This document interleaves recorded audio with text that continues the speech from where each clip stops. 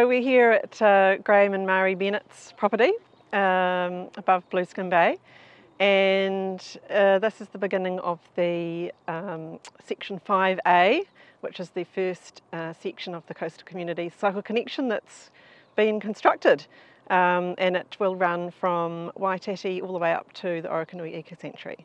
It's very exciting. Yeah, first section underway on the Coastal Community Cycleway Connection that Emily and the community have been driving for a number of years, and it's really exciting today to see some actual dirt being moved and construction underway with the first resource consent signed off.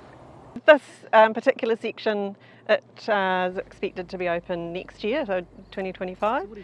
And we're working on all the sections from Waikouaiti to Port Chalmers, working on all the sections sort of simultaneously, as in biting off chunks as we can, depending on what infrastructure is required and consents and things like that. So definitely there'll be progress, over the next 3 years to get this trail built. Yes. Yeah, the whole concept is to get riders and walkers off-road so that they can get between the communities without getting in a car.